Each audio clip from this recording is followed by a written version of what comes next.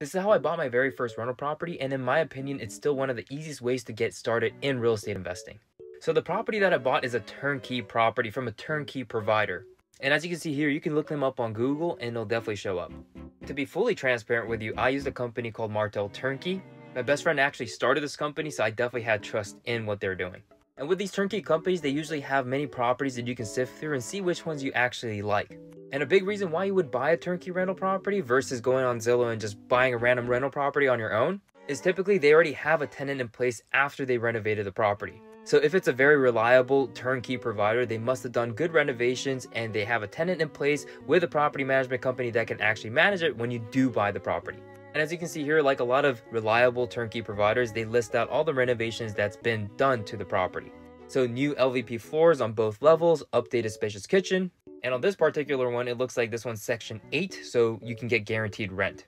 When I bought my first property with them, it was about 6 years ago. So I bought the property for about $70,000, but the terms are all very similar. Meaning I put 20% down on the property, rents were way lower too because it was much cheaper back then.